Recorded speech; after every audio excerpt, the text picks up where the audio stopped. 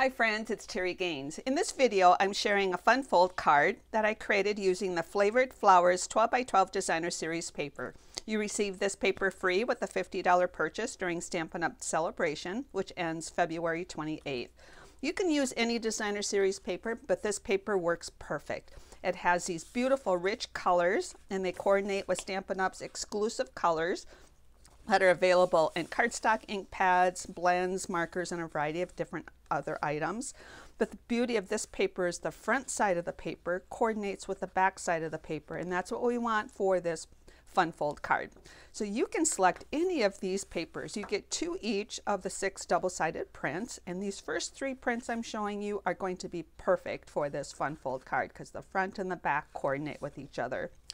The next 3 prints I like using for embellishing the cards because you can take your paper snips and you can cut out all of these floral images. And if it happens to be your floral image doesn't, where you're using this image, you don't need the leaves, you can just cut those off and then you can use them and tuck them where you need them to be. And I'm going to show you how I do that. And you also have this print that is, you can cut out all of these images, and as I mentioned, if you don't need the leaves, cut them off. And if you don't want to fussy cut around those images, you can just cut those off too. And then this last print, there's some dies that will cut all of these out. These coordinate with the Fragrant Flowers stamp set. You can purchase the stamp set and the dies separately, or they're bundled together for a 10% savings. The 2 images in the stamp set, the dies will also cut those out, but they will cut out every image in this Designer Series paper. And I just have a sample to show you that. And I also cut out the side pieces because you can use those for embellishing your cards for the inside or also for the outside of the cards. So this paper is going to be perfect, and what you need to do is decide what print you're going to use. I'm going to use this print, and the colors I'm going to use with this are going to be the petal pink and the basic black. So for our cards stock, I have some measurements. I also have a PDF you can download free from my blog. If you found me via YouTube, look in the comment section, the text section of the video, and get a direct link to my blog post. So the card base we need is 4 1/4 by 5 1/2. I'm going to use petal pink. There's a card base layer that's optional. This is 4 1/8 by 5 3/8. I have those cut in advance. The Designer Series paper needs to be 11 3/4 by 5 1/4. It is scored at 4 inches and at 8 inches.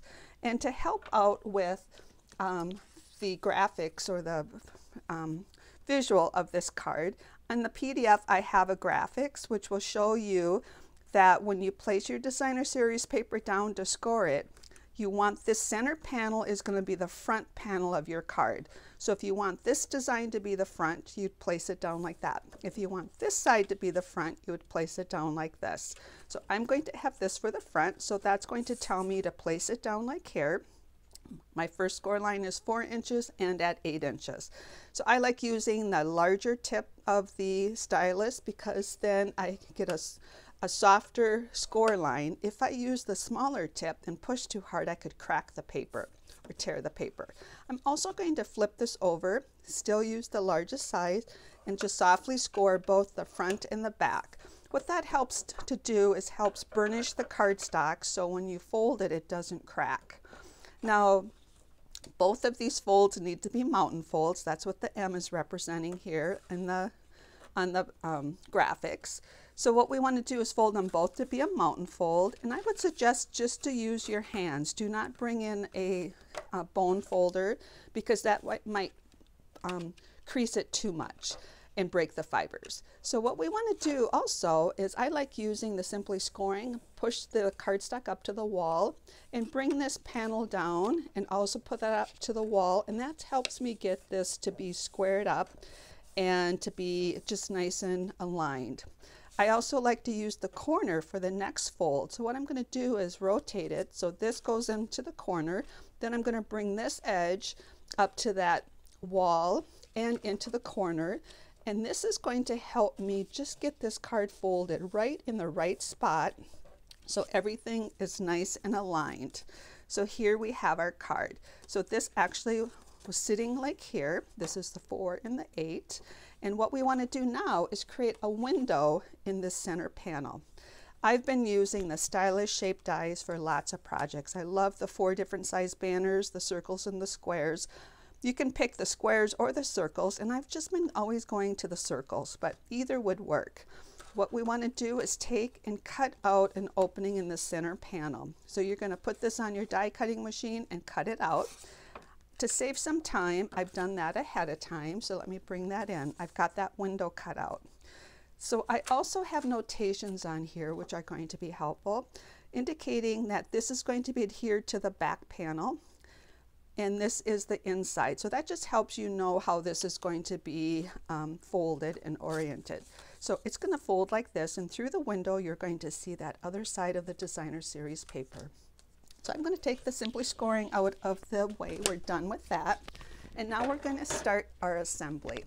So what we want to do is bring in our favorite adhesive, and we want to adhere these 2 pieces together. So I'm going to put my adhesive on the back of the smaller piece of cardstock. And I like looking at opposite corners and looking at all 4 sides. When I look at the opposite corners, I can look at all 4 sides to see that I got my equal spacing, and then place that down for adhering that. I like to do that for this too, but it gets hard to hold everything in place because you really have 3 layers here. So what I'm going to do is put my adhesive on the back, and then I'm going to line up 3 sides and let that 4th side fall into place. So I'm going to hold it like this and look at these 3 sides, and then that 4th one, if I cut everything square, should fall right into place. So this is how our card is going to open. See how this coordinates together? And you've got a beautiful card already just with the paper, but we're going to add some embellishments to it. So what I've done a lot of prep work ahead of time. I have fussy cut out all these these flowers that are going to go embellish the card. I have 3 circles that are the same size circle that I cut out here. You have options for this. If you wanted to, in these 2, you could just add a flower to the center if it was flipped around, like I've had this on the inside and this on the outside. What I'm going to do is cover that up with the circle and the sentiment. So it's going to be like a puzzle. The cutout piece, or the window you cut, and the piece you're going to put in has to be the same dies. So you can use any shape dies for this. And I'm going to just put that back in like a puzzle piece. Now what I'm also going to do is decorate. Instead of having a small flower that stays within the window, I'm going to decorate the outside panel. And what I'm going to do is I'm going to take this flower image and place it down here. When I use these flower images to embellish my cards, I like to add a little bit of texture to them. So I always roll them down and then just roll the tips up a little bit just to add some dimension to my projects. Now I'm going to place this one right here. Now what I want to do is I'm going to put those on with dimensionals, and the thing we want to be careful, we don't want any adhesive in this window, otherwise it's going to hold that together. So what I'm going to do, and it looks like I forgot to bring my Take Your Pick tool over to the video area, so just use my fingers. I'm going to put 2 dimensionals. They are very strong. They give a little bit of a dimension because they're foam adhesive. I'm going to put 2 on the edge so they're still on that front panel. And then I'm going to place this down. And the only thing I have to make sure of is that I cover up the dimensionals. Those 2 dimensionals are strong enough to hold that. Now I talked about how you can take that paper and you can cut off some of the leaves. So I actually cut off the 2 leaves here for this one, and it had 3 of them on it. And what I'm going to do is just curve those a little bit. I'm going to put my 2 dimensionals right here on the card, and now I'm going to take this flower and just add another flower here to kind of build a bouquet. Here's a leaf that I had cut off of it, and now I can just, instead of wherever it was attached, you're kind of committed to that. Now you can place it wherever you want. So you can take those leaves off and replace those, and I'm just going to add it right there. So that is the front of the card. I really love how that is. That could just be a front of a card without a fun fold. So now I'm going to open this up. you have the option to decorate this area. That's where I'm going to put this circle. I'm going to place that circle right there. And what I'm going to do first though is place this inside circle, and I'll explain why I'm going to do that.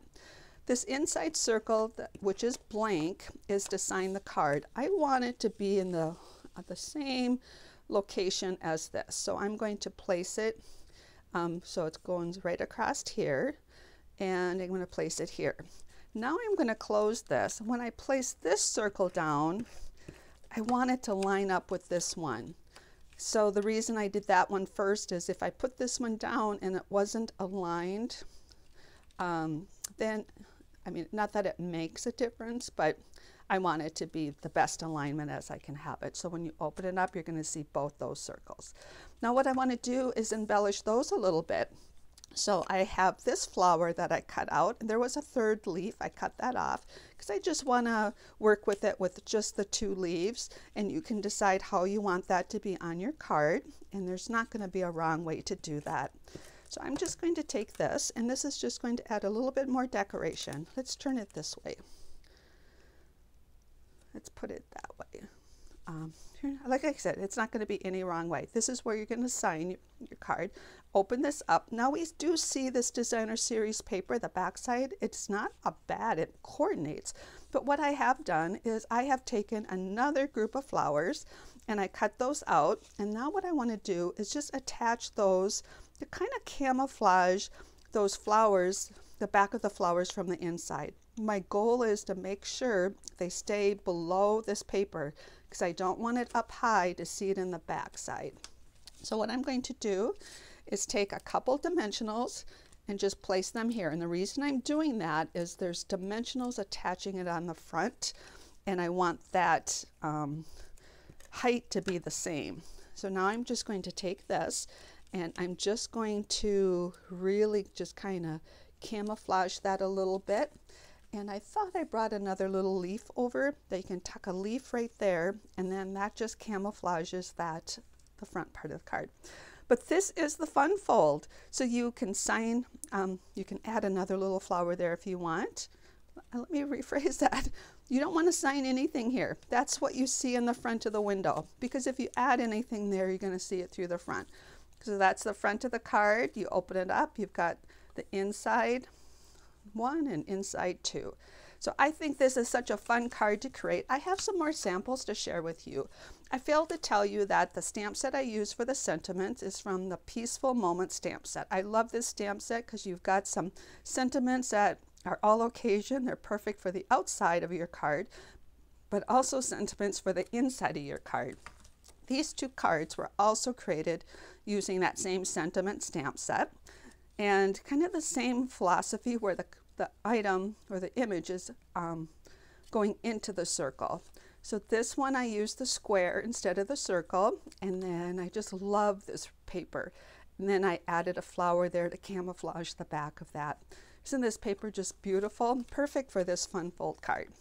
Here's another one using the Peaceful Moment stamp set and a different print, and just perfect for any occasion. And here's a sample where I put the flower in, and then these leaves were cut off out of the scrap paper of this print and just covered up some of that.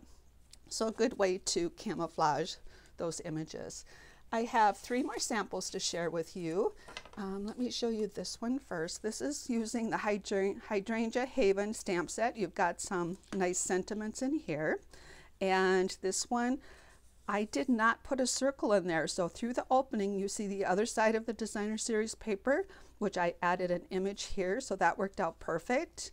And then you open it up, and then you've got the opportunity to decorate that side. This is one of the flowers cut out with the dies. And then you open it up and you see the whole piece here. So when you decorate this panel, just make sure anything you put on it is below this window opening. Otherwise, you see it in the front. So I just love how this paper works for this fun fold project. And then I have 2 more. These are using the Pansy Patch stamp set, which has some outside sentiments and inside sentiments. And here's one very much like the one I just showed you. And it's the same paper for the one I assembled, but the papers were reversed, or the sides were reversed. So I just put the cutout image here, and then I just decorated here. I matted the circles, and just a fun card with so much versatility. And the last one, I added a color circle to just pop out the fresh freesia color. And we have just a sentiment on that first panel.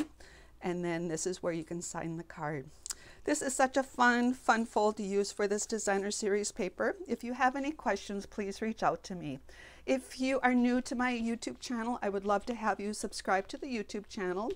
And if you would like the PDF, the free PDF, just look in the text part of the video, and there'll be a direct link to my blog post with additional photos. So thanks for stopping by. I hope you enjoyed this project. Take care and happy creating.